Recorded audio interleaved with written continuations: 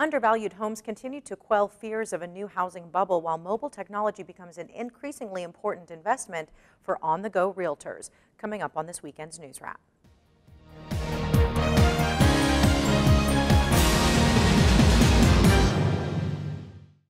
Homes in a majority of major markets across the country remain slightly undervalued, squashing any concerns of a rising housing bubble, according to the latest data from Trulia's Bubble Watch. Nationally, homes remain undervalued by 3%. The company determines whether a market is overvalued or undervalued by comparing home prices to price-to-income ratio, price-to-rent ratio, and long-term price trends. Market-level data reveals 76 of the 100 largest metros remain undervalued, and most of the overvalued markets are less than 10% overvalued. Furthermore, Trulia points out even today's most overvalued markets are nowhere near the bubble levels of overvaluation.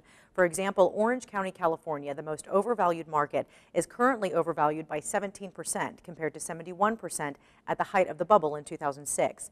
Overall, Trulia expects national home prices to rise to a neutral level, neither undervalued nor overvalued, by the end of this year or the start of next year.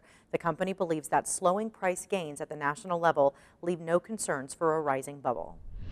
The National Association of Realtors released its 2013-2014 Realtor Technology Survey, which found that realtors continued to invest in technology for their business in 2013 and spent more than they had in previous years. According to the survey, brokers spent a median of $1,410 on technology for their real estate business, up from $1,122 in 2012.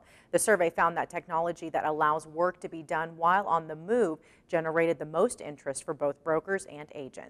You can find more on these stories and all your latest industry headlines right here on our site. Thanks for joining us. We'll see you again on Monday. Until then, stay with DSNews.com for all of your most relevant default servicing news.